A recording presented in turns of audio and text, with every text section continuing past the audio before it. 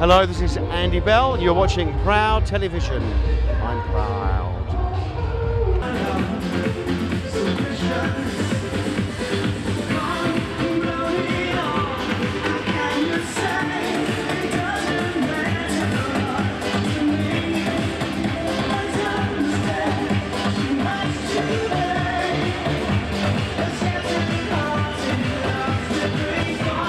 Do you also write for other artists?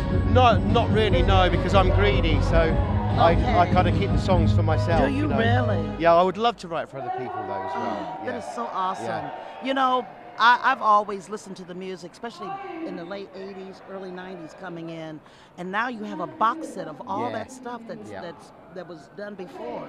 I was quite taken aback by the box set because I took a 1.5 year break from Erasure because we've been doing it 21 years non-stop, you know, and we had 13 albums, did loads and loads of tours, and I kind of lost myself. I didn't know who I was outside of the band, you know, so I had to take a break. And then when this the box set arrived with all the songs from like 1985 to 2009, I was like, oh my God, this is like, this is all what I've been doing with my life, you know. And I was really proud of it, and we do really high quality material. Who helped you compile all the material? Well, to be honest, it was a guy from Mute Records in the UK, which it was one of the last surviving independent record labels, and it was bought by EMI, and he sold the company but took only half the money to retain his autonomy.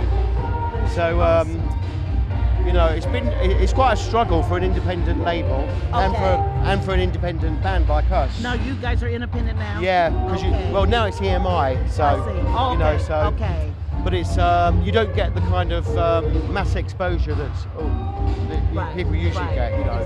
So you have to go all the different under the radar routes. Yeah, but you're doing a lot of different things to keep your name. Yeah. Is Vince doing a lot of different projects on the outside? Well, Vince has got his son now. I think he's about 5 years old, and he lives in Maine. Okay. So I'm going to go and see him in the fall. Yeah. He's married, and so he's been like looking after his child and stuff, you know. He did a tour with Yaz last year, and I'm a huge fan. So I went to see them in Brighton in the UK, and when I walked in, the whole audience started clapping and stuff, and I was just in floods of tears, you know.